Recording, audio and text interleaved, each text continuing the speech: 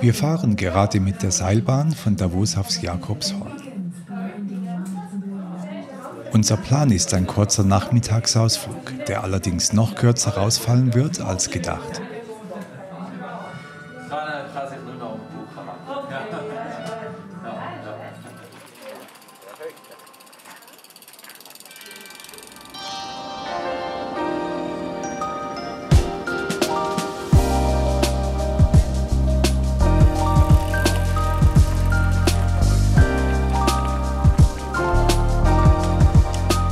Oben bei der Bergstation machen wir einen Abstecher zum Gipfel des Jakobshorns.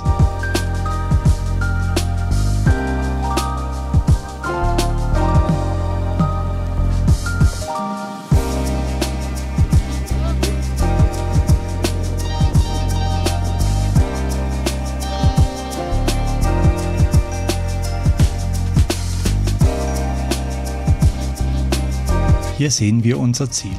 Den Radweg vom Jakobshorn bis zum JATZHORN.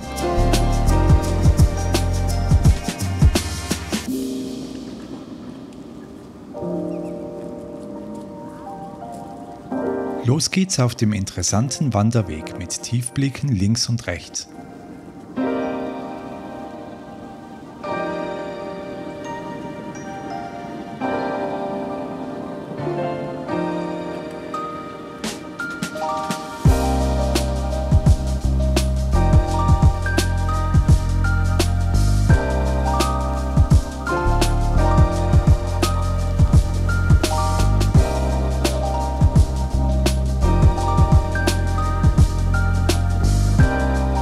Unterwegs merken wir aber, dass eine Regenfront plötzlich schnell näher kommt.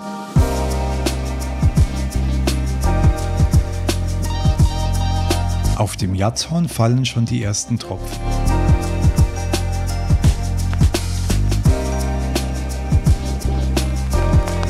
Wir brechen unsere Tour hier ab und kehren zur Bergstation zurück.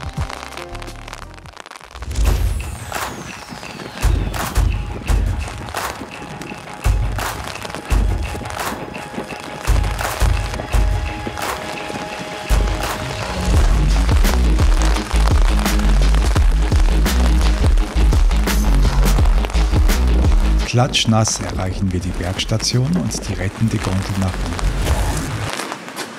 Puh.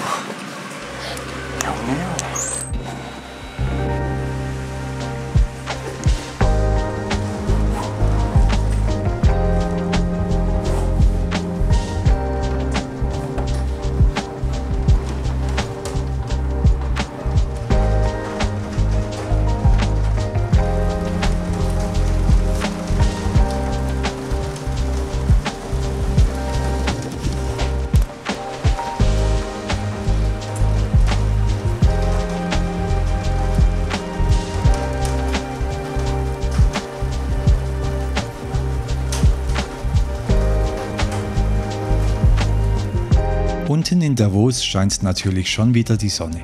Wir sind heute aber zu nass für den zweiten Versuch und hoffen auf besseres Wetter beim nächsten Mal.